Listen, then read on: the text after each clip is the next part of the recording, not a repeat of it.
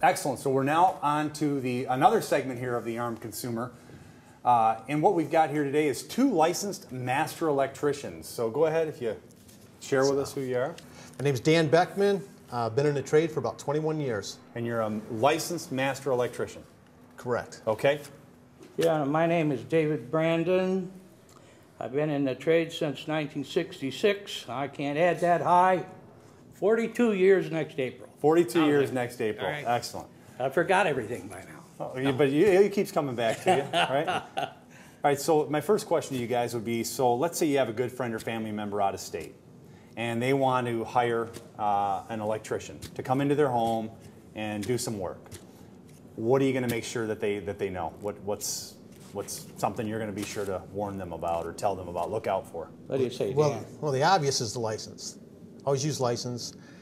I believe in using referrals. If someone had a job done by a contractor and they liked them, everything worked out, the city liked their work, try to find the same person, same company, and stick with them. And what he said has come up time and time again, which is if the city liked them. Yes. And I really love that because they see all the bad stuff, you know, or most of the bad stuff, not all of it, I'm sure. Have you ever had to go out and remedy a problem that a previous, I'll call them imposters or bad apples, in your field had caused, and you had to go out and do something to fix it, or what did that look like? All the time. Seems like the attitude is if it works, it's good. It is not true. I just remedied a house that they rewired a bedroom, but they used all extension cords, and they taped them up in the attic, and the homeowner wondered why it wasn't working. You mean the person that came in? Wired the home with extension cords.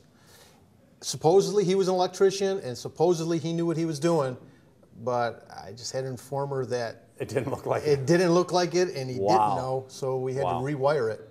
Well, this is also an issue where the homeowner has to do the homework. You know, when you have an electrician come to your job, the first thing you want to see is, number one, is he licensed?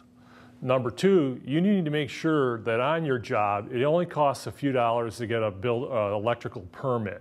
You want a permit on the job because the electrician inspector is going to inspect the work these gentlemen do, and he looks for the minimum requirements. And they'll green tag your house when they pass, like for instance, a rough inspection. That means the inspector is saying the work that these gentlemen did is up to code.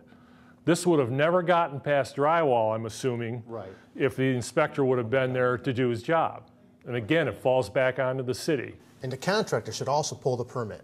Exactly. If the contractor tells you, oh, you pull the permits because you live here, he's not licensed to pull the permits, so he's making it seem like that you're supposed to do it. And from what I've understood across the board, and this is, I'm speaking in generalities that may or may not be applicable in a different state or a different city or different township, but in Michigan anyway, my understanding is that the onus kind of falls on the person that pulls the permit. Correct. So a lot of contractors will try to have you go pull the permit because they don't want the liability or the responsibility at the end of the day. If they're a licensed electrician and they did the work, and even though you pulled the permit, if you can prove they did the work, as a licensed contractor, they're still liable for their work, even though you pulled the permit. Okay. But if he is licensed, there is no reason for him not pulling the permit. Okay. Why? At what point do you have to pull a permit? You go into somebody's house, they want to have some new outlets installed, or they want a new fuse. They want a new fuse box, put a new electrical service. Any electrical work done in a home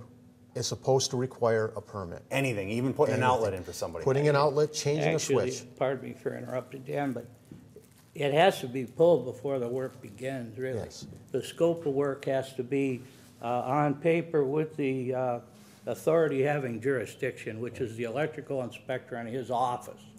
And if that man does not have a license, like Dan said, he's going to try and skirt that issue.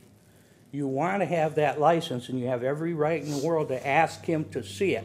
He'll pull out his wallet and show you his wallet-size license, and you're also entitled to a certificate of insurance.